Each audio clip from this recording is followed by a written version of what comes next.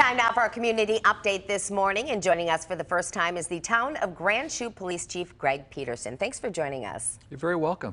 Well, the department concluded its investigation into Officer Bryce Luzerne, who allegedly made racist and homophobic posts on social media. So tell us about the outcome. Yeah, this investigation began when we received an anonymous complaint of this activity, the social media activity by the officer.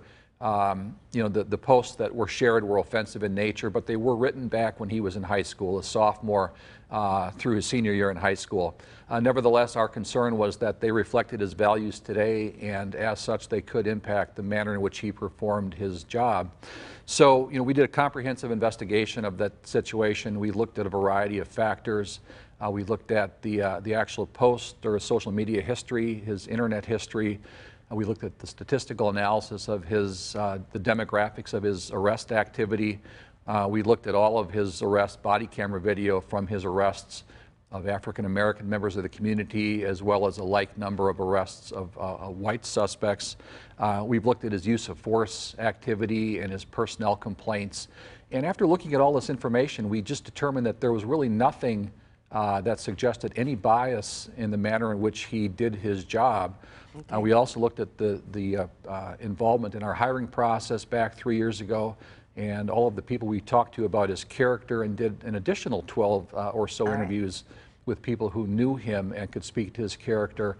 And at the conclusion, we were satisfied that there really was nothing of concern related to his performance. Okay. So we presented these findings to the Police and Fire Commission and told them we didn't anticipate filing any charges for his removal, and they supported that outcome.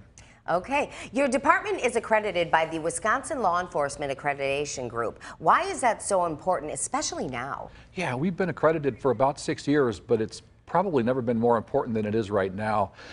Through the accreditation process, there are a variety of policies that we have to comply with that are relevant to the national discussion that we're having today about policing. For example, we have to investigate every use of force that we engage in, and officers have to write a report for every single use of force. We have to provide medical care after every use of force if it's necessary. We also have to have a structured disciplinary system, and we have to have policies that prohibit bias-based policing. So these are all the discussions that we're having now on a national level, and by virtue of being accredited, we have to comply with all of these various standards. Okay. Now, your town is experiencing an increase in drug overdoses and deaths. Tell us about it. Yeah, basically since the pandemic started, we've seen an uptick in our overdoses. We had year-to-date last year a total of 4 overdoses, and we're at 19 this year for the same time period. Last year we had no deaths by overdose, and this year we've had 2. And I'm confident that those numbers would be higher if it weren't for the fact that officers carry Narcan with them and can administer that, because in 15 of those 17 overdoses, non-fatal overdoses, Narcan was administered and it reversed the overdose. So, we're confident those numbers would have increased.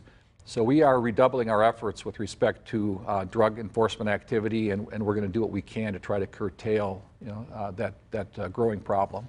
Now, due to the pandemic, the department had to cancel some events and programs. Which ones and why? Yeah, the big ones that we've had to cancel in the town are our National Night Out, which is an excellent event for us.